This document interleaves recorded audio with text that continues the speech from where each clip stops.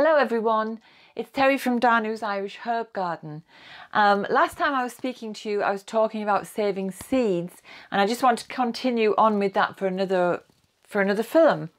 So what I have here are two types of brassica. This is pak choi and this is kale, and they look surprisingly similar, but if you look a little bit closer, you can see that the pak choi has fatter little seed pods than does the kale, which are longer and thinner. So these have been drying and they're almost ready to pop the seeds out. I'll just demonstrate. I'll just take one little seed pod off, and all you do is you split it along with your fingernail, and you can see all the little seeds inside. Now they're still bright green, so I'm going to leave them another few days before I open them, because I do want them to be drier than that. And then I'll just pop those onto a plate, label them, and hey presto, I've got enough seeds for everybody in the neighbourhood. Okay, so today one of the most popular crops that people like to grow are tomatoes and cucumbers. Seed saving with tomatoes and cucumbers is slightly different because they're called wet seeds, and that means the seeds are inside a wet gloopy medium that protects the seeds, and we need to get rid of it. So it's so simple. All you need is a glass. I'm using a whiskey glass here because we're on a health kick at the moment, so it's not likely to be used for some time. Just cut open your tomato and you just simply scrape out the seeds and the pulp, everything that's there, and you just pop it into the glass. You see it's very wet. It's protected by this gloopy kind of jelly stuff. I mean, you only need one seed for one plant, of course. But it's always a good idea to have more so that you can share. So there now. You could still use the flesh of this tomato if you wanted to. It's still perfectly good to eat. So there, we've got quite a bit of seed and gloop. And I've chosen this particular tomato because I think it's got some good properties in that it was in the greenhouse and long forgotten about. So despite not being watered very often, and tomatoes are considered to be very thirsty plants, it has survived and flourished. So to me, that suggests that as a parent plant, it's going to pass on those qualities to its offspring, and we should get a really hardy harvest next year. All I do now with this is I'm just going to cover it with water. And we leave that sit for a day or two, and the gloop or the jelly around the seed will rise up to the top, and the seeds that are viable will go down to the bottom of the glass. And here we've got a cucumber. And it's the same process. I'm just going to cut that cucumber roughly into segments. Lots and lots of seeds. Same thing, you just take a glass, you scoop those seeds out. I think there's different methods for saving cucumber seeds. Some people wait until the cucumber is pretty ripe and kind of getting a little bit soft and smelly, but I've also seen it done like this as well. So I'm just scraping out all the seeds and the gloop and the kind of jelly stuff, and a lot of water, because cucumbers are full of water. And in they go. Now I just mention as well, these tomato and cucumber seeds are they're heritage seeds, so they're open pollinated and they're heritage seeds. So that means their offspring, these seeds here, are going to be true. They're going to be just like their parents.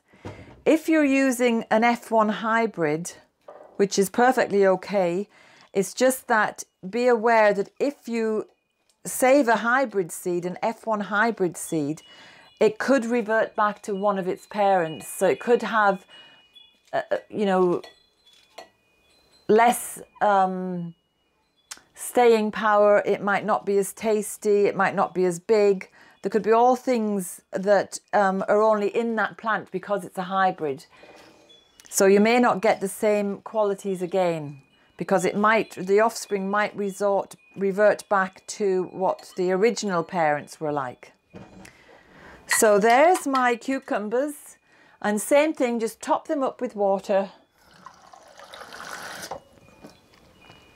And we leave them then for a few days until that separation occurs between the viable seeds going to the bottom and the gloop and the jelly and anything that you don't want goes to the top. So I've already done it, so I'm going to show you what happens next. These are the cucumber seeds. So you can see there are lots of seeds around the bottom. There's material that's floating now that I've moved the liquid. It's suspended in the water. And on the top, there's a kind of film, little bit of mold on there, but I'm just going to scrape it off. There's a few seeds there that have come up to the top. I don't want those because they're not viable, so I'm going to take those out. I'm going to take anything else out that's not at the bottom. Whoops. So now I'm just going to pour it through a sieve, and I'll be left with nice, clean, viable seeds. I'm just going to give them a little rinse. So there's the seeds. I'm just going to pop them onto a plate that has kitchen paper or tissue or something, and you just leave them to dry for a couple of days on the tissue or kitchen paper. And now I'll just show you the tomato. This too has a frothy coat on the top with a little bit of mold. I'm just going to scoop it off. There it is. I'm going to take out anything that's floating up to the surface because they're not viable.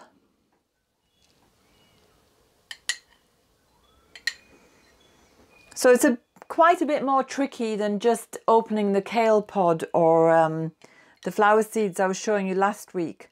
But it's worth doing.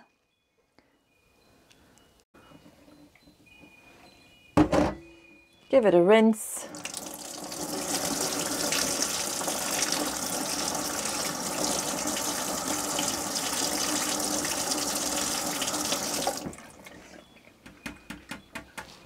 And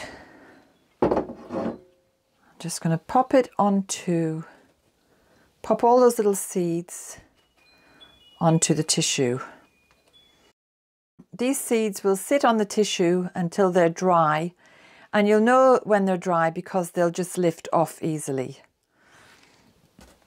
At the moment they're all clustered together, so I'm just spreading them out. Whoops. There.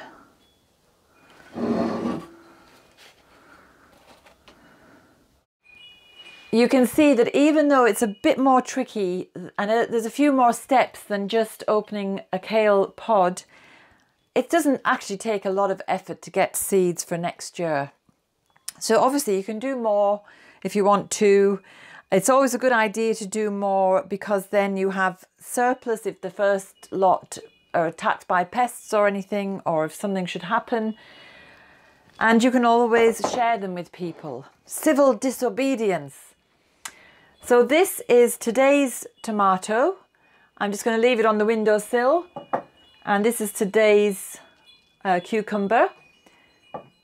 And they just ferment away for a couple of days until the protective jelly or pulp around the seeds has separated, and then I'll do the same again. So I'm going to have lots of cucumber and tomato seeds for next year just from these two simple steps.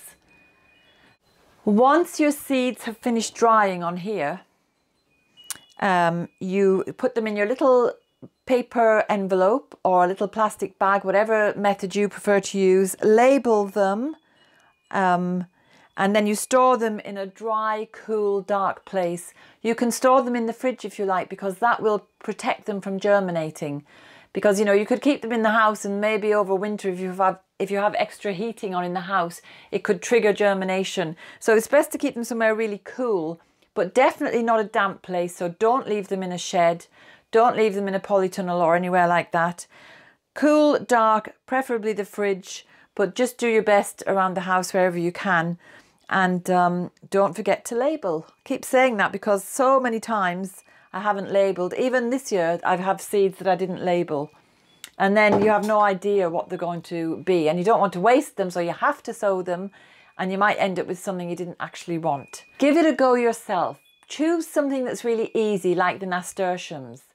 And when you get that sense of pride and empowerment from saving something as simple as a nasturtium seed, you can move on and keep moving and keep trying different seeds until you've got the hang of it. And if it doesn't work out, you haven't lost anything except a little bit of time. And if it does work out, well, you've got again that sense of fulfillment and probably saved a lot of money, because seed prices are going up and up and up all the time. And I suspect they'll be even higher next time you're buying them, just because of the situation we find ourselves in. I hope you've enjoyed this video. I hope it's given you something to think about and something to do. And if you did enjoy it, please subscribe and hit the bell button thing. And have a great weekend. Bye.